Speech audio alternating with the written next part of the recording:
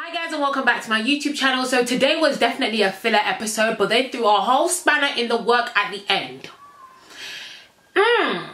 Yeah, but before we get into it, please don't forget to like, comment and subscribe, guys. Literally I'm like maybe 50 away from 3,000 subscribers, so thank you. So I'm gonna just start with the most juiciest part and then I'm gonna go from the beginning to the end. Okay, so of course the public were deciding on who is the most compatible couple, and the one that was didn't have the most votes were gonna be at risk of being dumped.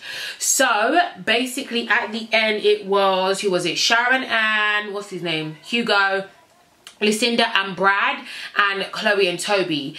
And then it was revealed that whoever is picked at the bottom, only one of those people in the couples are gonna go home, and they have to decide between each other.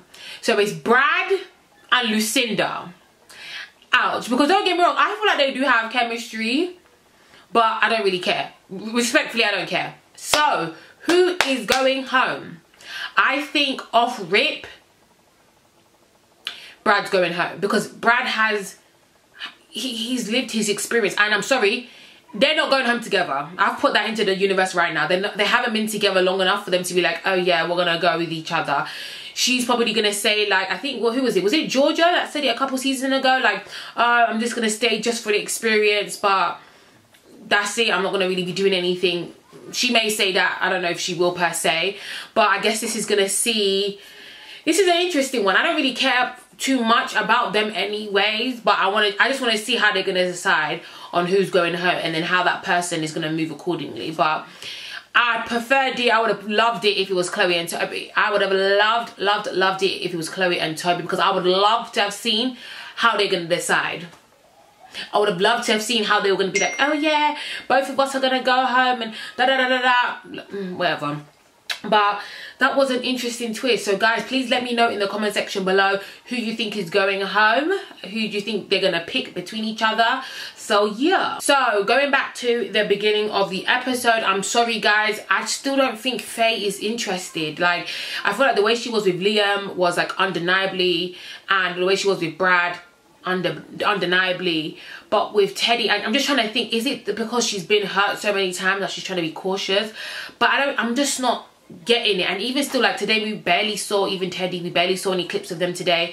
So I'm just kind of like, did the producers put them up to it? I feel like if a new guy comes in that's Faye's type or looks like Liam or Brad, she will be so into it. But I just feel like here she's just taking her time, and I don't think she's one of those girls that tends to take her time. Well, from the history, from the 2 times over that she's done it before, she doesn't seem like that type of person. But guys, let me know what you're thinking on that. So then in the next scene, I'm sorry, I'm not really feeling this whole double dating, let's try be besties situation between Liberty and Jake, why do I call him Jack? Sorry guys, Jake and Toby and Chloe. I feel like Chloe's trying to be besties with Liberty. No, go find your own bestie. Go find Lucinda or Millie to be doing all that bestie stuff with. But anyways, so in that conversation, Liberty was just admitting that she has feelings for Jake, and Jake was more candid with saying that he had feelings for her. Now, I completely understand why Liberty's cautious. She has a right to be cautious. I think she should be cautious. Just because Jake, I just really, like I said in my previous video, I really wish that he didn't behave the way he did in the beginning, because I would have so been rooting for them. Honestly, I would have been so rooting for them. But I do agree with Liberty that if you don't take risks, then how are you ever gonna like gain anything? So I do get that. But like Paul says, it has to be calculated risk. Paul from Blue Fairy Piece says you have to take calculated risks. So let me put that as an asterisk on what Liberty said. And it just makes me sad that she used to compare herself loads. Now I think loads of people, all people do it, realistically speaking. Like, everyone really compares themselves, but I think it's the degree and how much it actually penetrates your scalp. But it's like, Liberty is a beautiful girl, and she's so funny. She has great personality. Like, if I was in Love Island, I would definitely be her friend. Like, she's such an amazing person. She's such a great character to have on the show. So it's sad that she used to think that. But I'm so glad that her mindset is changed, she's maturing, and she's really just feeling herself because she really is that chick, period. So Millie and what's his face, Liam got a text and they're going to the hideaway. Cool, I don't really care. She has an amazing body, I'll give it to her. She has an amazing body, and I'm hoping that they got out some of that tension that they've been holding on to, even though Liam said it was PG. I hope we'll hear less of their sexual conversation since they've been able to get something out. Then in the morning there was another double date with Liberty and Jake and Toby and Chloe. Toby gives me like secondary school vibes in terms of like, look at the way he was trying to mash up the avocado. Why does one need two forks to mash up avocado? Like he just looked like he didn't know what he was doing. Like, someone go help him. Please, someone go save him, because he's just looking crazily silly or dumb in this episode. Look like, I don't know. But I will give it to him, or we'll give it to them. This was a better breakfast than the other one, because the other one was just dry mango. And when are the girls gonna start cooking the guys breakfast and giving them tea? I swear I feel like guys always do it on Love Island. I might be wrong, but from my recollection I feel like the guys are always doing it. At least that's what airs. So let me get into Kaz's conversation with Sharon, because I'm sorry, what is going on here? Sharon likes Hugo. When? Why? How? When did that start happening? Like, when? So she said that she always did find him attractive, and that as like they've grown and in their friendship she sees a lot of qualities that he has that she would love in a boyfriend. But I'm just like, no, I feel like if it wasn't immediate, it can't grow, or it won't grow, because again, she said that she finds him attractive but they don't have that sexual chemistry, and you need it. That's, guys, we need it. Y'all need it. Everyone needs it. You just need it. And I feel like maybe she's feeling lonely, because Aaron not picking her was a huge rejection, probably just because like that was him basically saying that, yeah, let's not even be kissing anymore, let's just cut it out. I don't even want to sleep in the same bed with you anymore, let's just cut it out. So I feel like she's feeling lonely, maybe a little bit desperate, and is trying to like go back, because Hugo is such an amazing person. Like, he is definitely boyfriend material. I would 100% agree with that, but I just don't think she likes him like that. I think she's just longing for some attention, and there is none for her. Now, what she needs to remember is, because I think sis has amnesia, maybe Kaz might have a little bit of amnesia as well. Was it not last week that she and Faye made Hugo cry about this whole fake situation? So don't be confused whether he likes you or not, because girl, like he says, he like leggy, blonde, not fake, which was the trigger for used to last week. So why do you think he would like you? Like, I don't even understand why she's even trying to breed this conversation. Again, I don't know if it's the producers making this up, because it's just not happening. You know, like how fetch can't happen? Yeah, this ain't happening neither. It's just, he doesn't like quote unquote fake girls. So you already know for certainty you're not his type. You don't need any clarification. You don't need Kaz to go speak to him on your behalf. You already know he is not your type, and she is not his type. That is clear as day. There is no discussion needed. But basically Kaz was like, I'm gonna go speak to him and go feel out the water. Now Kaz, respectfully, mind your business, because you know this guy does not find her attractive. You know this. But I guess she's just doing what a good friend would do. But for me, just be honest with your good sis. Be honest. No. And I think Sharon is just seeing all the cute things that Hugo does around the house, like him making the pineapples with toothpicks in it, and then even like the whole date with Chloe, well, that double date thing, him even like being like the waiter and like leading the girls. Like, he's such a sweet person. He's so thoughtful. He's so like pure and giving and just so generous. So she wants that, and that's why girls need to stop saying I like bad boys and I like bad boys, because realistically speaking, that's what that type of good boy is going to do for you. Like, for me, I'll take a Hugo. But me personally, I'll take a Hugo. He might not be for everybody, but he would be for me. But then again, I'm not blonde, so I'm not for him. So, but I understand that, and it's cool, it's cool, it's cool. But he definitely needs some love, and the producers need to put someone in for him, because it's getting a bit long. It's getting a bit long. It's actually getting a bit long. So moving on.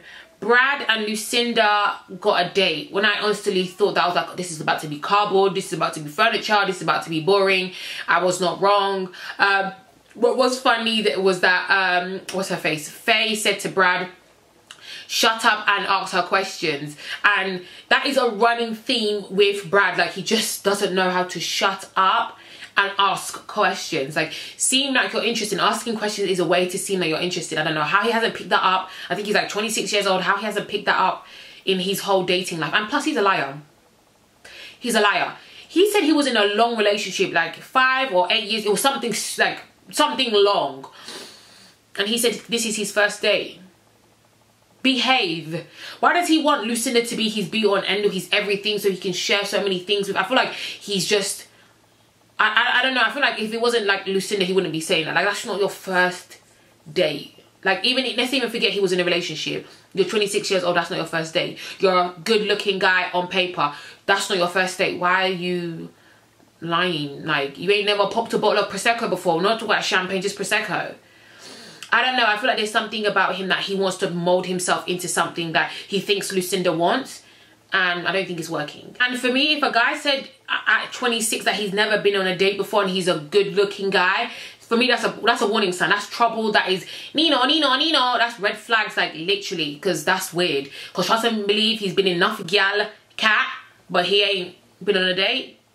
What? It was funny when they were on their date and what's her face? Lucinda was like, he's 10-10 in terms of looks, but personality, like, yeah, it's good, and that she feels like he's gonna be loyal. Well, let's see now. I don't know, because I don't think we're gonna get a chance to see loyalty, because I'm thinking he's gonna go home, but I don't think per se he would have. And realistically speaking, I think, like, when she was like, oh, do you think your head will turn? And he asked her back and she was like, no, I don't think my head will turn, but you never know. And it's like, that is her leaving that door just a little bit open, just to sneak through it if they were still together during Casa Amor. But I guess that's not going to be her problem anymore, because one of them is going to go home and the other one is not going to be loyal to the other one while they're on the outside. Like, that's just not happening. They don't like each other enough. Well, Brad, I don't know. I don't know if they like each other enough. They don't have a deep enough connection. It's only been like 3 days. It's not that serious. I'm sure Rachel's at home laughing if Brad gets sent home. Because it's like, you had 9 lives now. You could have saved Rachel. Well, he couldn't have. Let me just leave that one. He couldn't have saved Rachel. It's good he picked Lucinda. But at the end of the day, yeah, this couple's about to be torn apart real quickly. And the other one's going to have to watch the other one doing bits on TV. But also, I feel like Lucinda is proper full of it, because why was she even asking, where are we? And she was like saying that, oh yeah, I hope you're not getting any mixed signals. It's almost like she was dropping that they should be mixed signals, and her asking, where are we? It's like, girl, you do not want to define the relationship with him. You do not want to DTR. So it's just like, why are you asking these questions? You literally got the ick. Like, I'm sorry, once you get the ick, you can't remove the ick. The ick is there. You can't remove the ick. So I don't know why she's trying so hard, but again, like I just said, this is not going to be her problem, because one of them is going home. So Kaz ended up having a conversation with Hugo, and Hugo was like, yeah, we friends. We platonic. He could not have said that in a more obvious way. We're friends, we've got to know each other, we don't have no pressure, there's no sexual chemistry, we're friends, I like being friends, friends, platonic. So that's the conclusion of that. It's so funny that Hugo constantly gets put in the friend zone, and now he's putting girls in the friend zone. So big up Hugo for that. Big up Hugo for that. But this is not surprising at all. Like, of course they're only friends. And him even saying that, oh yeah, I hope someone comes in for me, and hope someone comes in for Sharon, and da da da. So he's not, he ain't checking for her.